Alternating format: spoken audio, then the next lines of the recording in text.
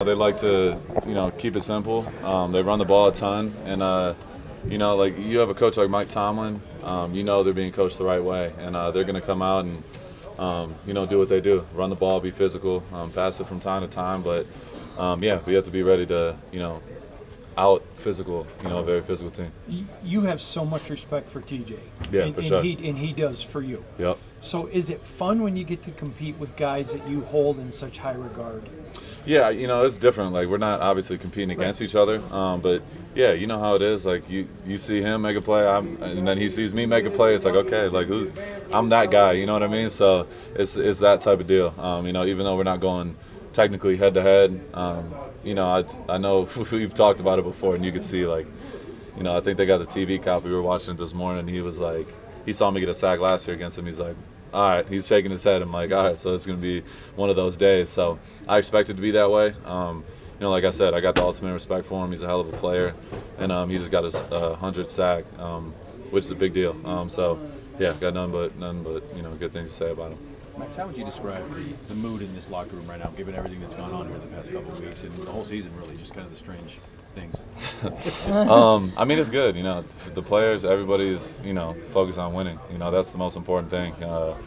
So yeah, there's always going to be noise, but that's just what comes with it. It's just the teams that win are the most resilient ones, and that's what we're focused on being. We have a big game coming up, playing a really solid team.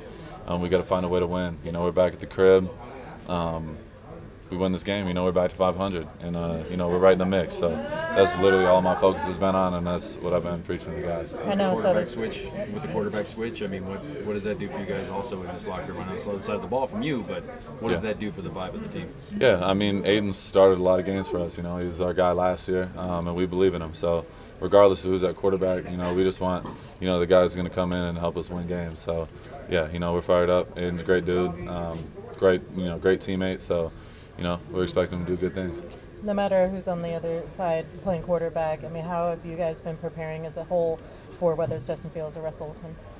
Yeah, we expect it to be Justin Fields, but regardless, we've had our fair share of experience with Russ as well. So regardless of who it is, it's all about us. We're focused on what we do, and that's dominating the details and playing relentless, and that's what we plan on doing. Max, obviously Christian going down is really tough, but when you have guys like Nesta, Matthew Butler, guys like that, Adam stepping up, how excited are you for them to really prove to guys that they can step up and do just as effectively? Yeah, it's obviously it's an unfortunate thing. Christian, he loves the game, and him going down, I know it's tough on him, personally, but as a locker room, it's like, damn, you know what I mean? And we've had a lot of injuries, so we're praying for him, and he's still around doing what he does. So. He's just taking it one day at a time. But yeah, you got guys like Matt Butler, Nesta, Junior, our boy Jonah over here. We got a lot of dudes that are going to get more opportunity. And at the end of the day, it's a next man up mentality. It's the NFL. You never know what's going to happen. There's always going to be injuries.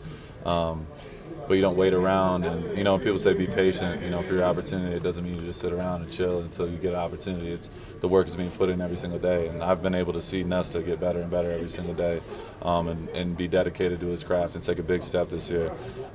Matt Butler's the same way. That guy's been waiting his turn for years now, and he's one of the hardest workers I've been around. So I expect him to do great things, and I'm excited to see what happens. But yeah, obviously it's unfortunate with the whole Christian situation. You guys have had, you speak about the injuries, you've had a lot of them. Yeah. What tells you about the depth of this defense that will stand up on Sunday?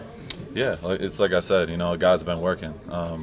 We have the right culture, we have the right people, and injuries happen. You never want them to happen, but you just got to be prepared when your name's called. I spoke to guys like JB last year, that were thrust into a position to play right away. Like, I went through that. My rookie year, I was, I didn't play hardly my first 3 games. I was playing 15, 20 snaps, rotating, and I felt like I was, I'm so used to playing every single snap. Like, I was lost, and I was struggling, and I felt like I was at my lowest, like, when it came to my confidence, but I never stopped working. I kept putting the work in, and then I got an opportunity week 4 against the Colts. Benson went right down right before the game, and I knew I was ready deep down. Like, I've been putting in the work regardless of how I felt mentally. I kept working and kept chipping away, and I haven't looked back since. So that's the mentality. That's what you got to have in this league, and I feel like we have the right guys in the building for it.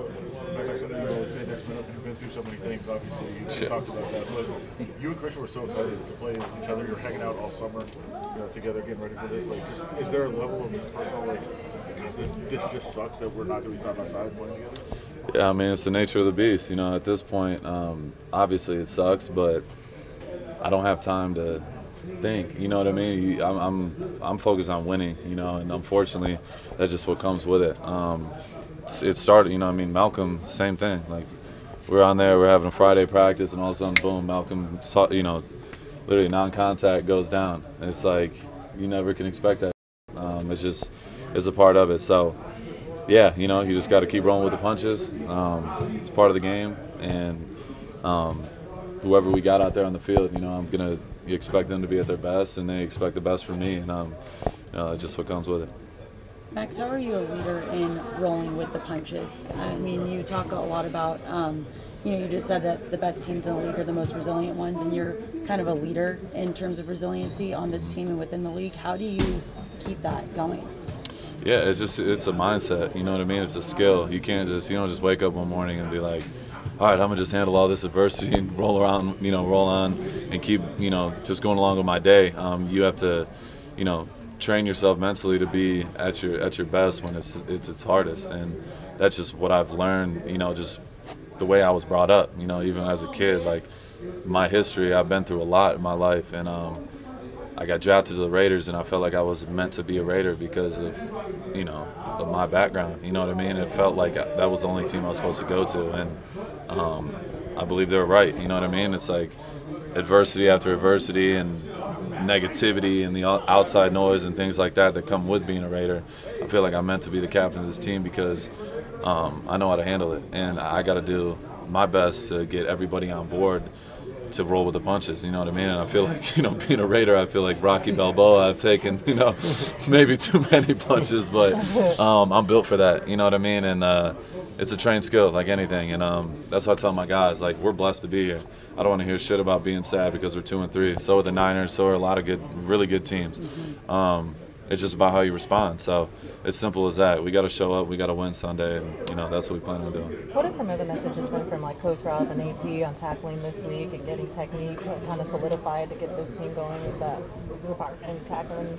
Yeah, tackling and football is won through the most simple things. You know what I mean? It's fundamentals, details, and focus, and that's what we got to do a better job of doing. We didn't do that last week.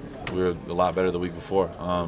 But you got to be consistent. So that's something we preach. It's just, listen, we're not going to dwell on it. We're not going to keep living in the past, but now it's time. You know what I mean? It's time. We're not going to keep taking steps back.